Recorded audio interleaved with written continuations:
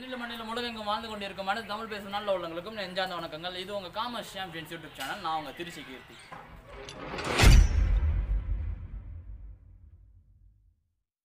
இன்னைக்கு நம்ம என்ன பார்க்க போறோம்னு பார்த்தீங்கன்னா கிளாசிஃபிகேஷன்ஸ் அண்ட் டேபுலேஷன்ஸ். அதாவது கிளாசிஃபிகேஷன் அண்ட் டேபுலேஷன் இது ரெண்டு டாப்பிக்கில் வந்து நீங்கள் என்னன்னா அதிகமாக ஸ்கோர் பண்ணுறதுக்கான வாய்ப்பு இருக்குது. இது வெயிட்டேஜ் வந்து ரொம்ப கம்மி தான், இருந்தாலும் இந்த இடத்துல தான் நீங்கள் ரொம்ப மார்க் ஸ்கோர் பண்ண வாய்ப்புகள் நிறையாவே இருக்குது. இன்றைக்கி வந்து நம்ம பார்க்க போகிறது வந்து கிளாசிஃபிகேஷன் அண்ட் டேபுலேஷன் தான் நம்ம பார்க்க போகிறோம். அந்த இதில் அந்த கான்செப்ட்ஸில் வந்து என்னென்ன கான்செப்ட்ஸ் இருக்குது அப்படின்றத பார்க்க போகிறோம்.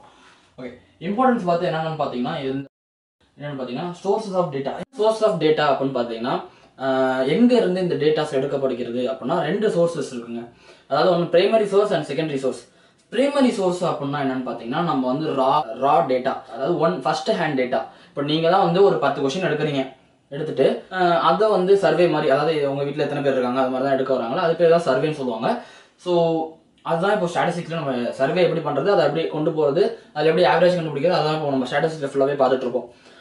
கொஷினை வந்து நம்ம ப்ரிப்பேர் பண்ணி டேரெக்டாக போய் ஒரு ஆன்சர் டேரெக்டாக போய் ஒருத்தட்ட வந்து ஒரு பர்சன்ட்டை வந்து நம்ம எடுத்தோம்னா அது பேர் தான் வந்து இப்போ பிரைமரி டேட்டா. செகண்டரி டேட்டா இந்த சென்ஸ் எப்படி சொல்லுவாங்கன்னு பார்த்தீங்கன்னா ஒரு டேட்டா வந்து ஆல்ரெடி எடுத்து வச்சிருப்பாங்க, அந்த டேட்டாவை நான் எடுத்துக்கிறேன் அப்படின்னா இந்த சென்ஸ் எப்படி சொல்லுவாருன்னா இன்டர்நெட்டில் தான் பார்த்தீங்கன்னா ஆல்ரெடி ஒரு சர்வே எடுத்து வச்சிருப்பாங்க, அந்த சர்வேவை நான் அப்படியே ஒரு எஜுகேஷன் பர்பஸ்க்காக யூஸ் பண்ணுறேன்னா அது வந்து செகண்டரி டேட்டா யூஸ் பண்ணுவாங்க.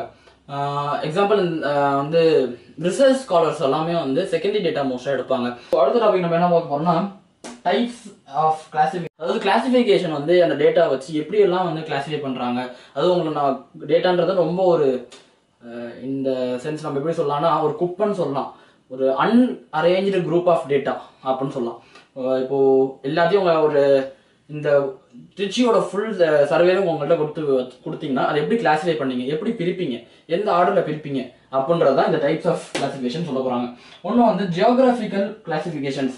ஸோ ஜியோகிராஃபிக்கல் கிளாசிஃபிகேஷன்ஸ்னால் என்ன எப்படி சொல்லுவாங்க இந்த சென்ஸ் எப்படின்னா ஜியோகிராஃபிக்கல் கிளாசிஃபிகேஷனா ஜியோகிராஃபினாலே நமக்கு தெரியும் பிளேஸ், ஓகேங்களா.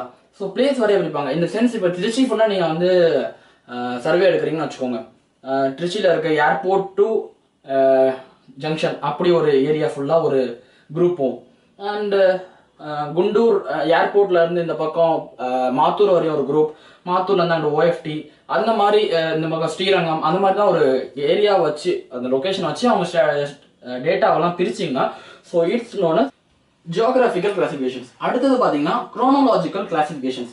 ஸோ குரோனாலாஜிக்கல் கிளாசிஃபிகேஷன்ஸ்னால் எப்படி சொல்ல வரோன்னா இந்த குரோனாலாஜிக்னாலே நமக்கு தெரியும் it's time, denote as time, ஒரு டைம் பீரியடை வச்சு இது பண்ணுறது. டைம் பீரியட்னா அதாவது லாஸ்ட் இயர் 2019 எப்படி இருந்துச்சு, 2018 எவ்வளோ பாப்புலேஷன், 2017 எவ்வளோ பாப்புலேஷன், ஸோ அந்த இதுதான் கம்பேர் பண்ணி ஸோ ஒரு 5 இயர்ஸ்க்கான அக்கௌண்ட்ஸை பண்ணுறோம்னு வச்சுக்கோங்க, ஒரு கம்பெனிக்கான 5 இயர்ஸ் அக்கௌண்ட்ஸ் பண்ணுறோம், அதோட ஸ்டாட்டிஸ்டிக்ஸ் கண்டுபிடிக்கணும்னா லாஸ்ட் இயரோட கம்பேர் பண்ணுவாங்க. அதுக்கு முன்னாடி ஒன்று அதாவது ஃப்ரம் 2017, 18, 19, 20 அதாவது அந்த மாதிரி இயர்ஸை வச்சு பண்ணாங்கன்னா இட்ஸ் நோன் அஸ் கிளாசிஃபிகேஷன், இது குரோனாலாஜிக்கல் கிளாசிஃபிகேஷன் சொல்லுவாங்க. ஸோ அடுத்தது வந்து குவாலிட்டேட்டிவ் கிளாசிஃபிகேஷன் பிரிச்சிருக்காங்க. அது வந்து சிம்பிள் அண்ட் மேனிஃபோல்ட் அப்படின்னு வச்சிருக்காங்க. சிம்பிள் அப்படின்னு பார்த்தீங்கன்னா என்ன, இப்போ ட்ரிச்சி ஃபுல்லாக எடுக்கிறீங்க, ட்ரிச்சி ஃபுல்லாக வந்து எத்தனை மென் எத்தனை ஃபீமேல் இப்போ எடுக்கிறீங்க வச்சுக்கோங்க, அது எல்லாமே ஒரு 2 கிளாசிஃபிகேஷன் எடுக்கிறீங்க, ஒரு எத்தனை மேல் எத்தனை ஃபீமேல் இது மட்டும் எடுத்தீங்கன்னா சிம்பிள். அதாவது ஒரு ஹெட்டிங் கீழே 2 கிளாசிஃபிகேஷன் இருந்துச்சுன்னா அது சிம்பிள் குவாலிட்டேட்டிவ் கிளாசிஃபிகேஷன். இந்த சென்ஸ் அதே இப்போ வந்து ஒரு மேல் எத்தனை பேர் ஃபீமேல் எத்தனை பேர், அந்த ஃபீமேல் எத்தனை பேர் ஒர்க் பண்ணுறாங்க நான் ஒர்க்கிங், மேல் எத்தனை பேர் ஒர்க் பண்ணுறாங்க நான் ஒர்க்கிங், அந்த ஒர்க்கிங்ல எத்தனை பேர் கவர்மெண்ட் ஜாப் எத்தனை பேர் பிரைவேட் ஜாப், அது மாதிரி மெனி ஃபோல்டர்ஸ் அது கீழே ஃபோல்டாக வந்துட்டு இருந்துச்சுன்னா இட்ஸ் கால்ட் மேனிஃபோல்டு அப்படின்னு சொல்லுவோம். Qualitative classification. So quantitative classifications என்னன்னு பார்த்தீங்கன்னா ஒரு நம்பர்ஸ் வைஸ் பிரிக்கிறது. அதாவது இப்போ பார்த்தீங்கன்னா இன்கம் எவ்வளோ, இந்த இன்கம் குரூப்புக்குள்ள எத்தனை பேர் இருக்காங்க அப்படின்னு பார்க்குறது.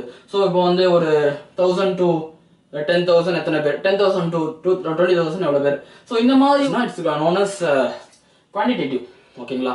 டாபிக் வந்து அரே. இது வந்து ஒரு சின்ன ஒரு கான்செப்ட் தாங்க. அரேன்றது ரொம்ப ரொம்ப ஒரு சின்ன கான்செப்ட், ஆனால் இது எல்லா கொஷின் பேப்பர்லையும் மேக்ஸிமம் ரொம்ப கேட்டிருப்பாங்க. இது வந்து ஸோ அரேனா என்னன்னு பார்த்தீங்கன்னா அரே இஸ் ரொம்ப சிம்பிளுங்க. அசெண்டிங் ஆர் டிசெண்டிங் ஆர்டரில் ஒரு நம்பரை வந்து நம்ம அரேஞ்ச் பண்ணி வைக்கிறது. இப்போ வந்து நான் உங்கள்கிட்ட வந்து ஒரு நம்பர் கொடுக்குறேன்னு வச்சுக்கோங்க, let's take 20, 18, 17, 2, 1 and 7 again 17 sorry again 26 and 47. So இந்த மாதிரி நம்பர் தரேன்னு வச்சுக்கோங்க. இதை வந்து நீங்கள் வந்து ஒரு குப்பை மாதிரி தான் இருக்குது ஒரு நம்பர் பார்த்தீங்கன்னா. ஸோ இதை எப்படி வந்து அரேஞ்ச் பண்ணுறது? ஒன்று அசெண்டிங் ஆர்டரில் அரேஞ்ச் பண்ணலாம், இல்லை டிசெண்டிங் ஆர்டரில் அரேஞ்ச் பண்ணலாம். ஸோ வந்து இந்த அசெண்டிங் ஆர்டர்னா எப்படின்னா 1லேருந்து அப்படியே 47 வரையும் அப்படியே இன்க்ரீஸ் ஆகிட்டே வருது.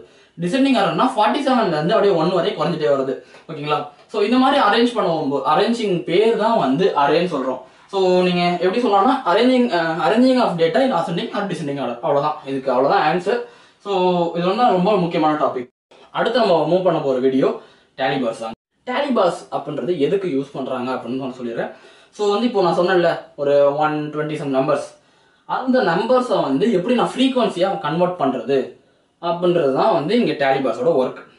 ஸோ உங்களுக்கு வந்து ஒரு ஒரு 16 லைன்ஸுக்கு வந்து நான் ஒரு நம்பர் கொடுத்துருக்கேன்னு வச்சுக்கோங்க. அந்த 16 லைன்ஸோட நம்பரை வந்து நான் கரெக்டாக அரேஞ்ச் பண்ணிட்டேன். அரேஞ்ச் பண்ணதுக்கப்புறம் ஒரு 2-3 நம்பர், இப்போ ஒரு 16 லைன்ஸில் வந்து ஒரு 6 லைனுக்கு வந்து நம்பர் ரிப்பீட்டேஷன்ஸே இருக்குன்னு வைங்க. அந்த ரிப்பீட்டேஷன்ஸை வந்து கவுண்ட் பண்ணி அதான் ஃப்ரீக்வன்சியாக கன்வெர்ட் பண்ணும். அண்ட் அதுக்கப்புறம் ஸ்டாட்டிஸ்டிக்கல் டேபிள்னு ஒன்று பார்க்க போகிறோம். ஒரு ஸ்டாட்டிஸ்டிக்கல் டேபிள் எப்படி இருக்கணும், அதுக்கு வந்து ஒரு ஸ்டாட்டிஸ்டிக்கல்ஸ் நேம்ஸ் தான் இருக்குது. அந்த நேம்ஸ் தான் என்னென்ன அப்படின்றத டீட்டெயிலாக நம்ம பாருங்க. ஸோ இந்த வீடியோ பிடிச்சிருந்துச்சுன்னா மறக்காத லைக் பண்ணுங்கள்.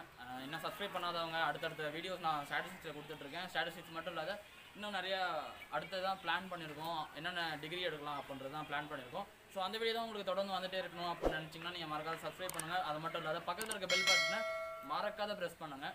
அது மட்டும் இல்லாத உங்கள் தெரிஞ்ச ஃப்ரெண்ட்ஸுக்கு எல்லாத்துக்குமே ஷேர் பண்ணுங்கள். ஸோ அவங்களுக்கு இது கொஞ்சம் யூஸ்ஃபுல்லாக இருக்கும். அதுவும் ஒரு ஹெல்ப் தான். ஒரு இன்ஃபர்மேஷன் நம்ம ஷேர் பண்ணுறதுனால இன்னொருத்தர் யூஸ்ஃபுல்லாக ஆகிறாங்கன்னா அது கூட ஒரு சின்ன ஹெல்ப் தான்.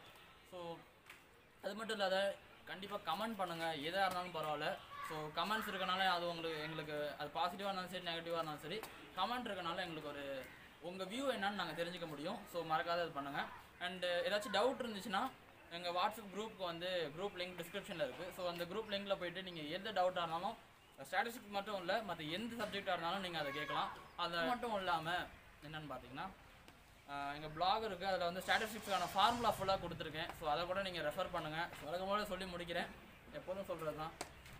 முயற்சி தவறலாம், முயற்சிக்க தவறாது. சந்தன காத்து நம் ஜன்னலில் வீசட்டும், சரித்திரம் நாளை நம் சாதனை பேசட்டும். நன்றி, வணக்கம்.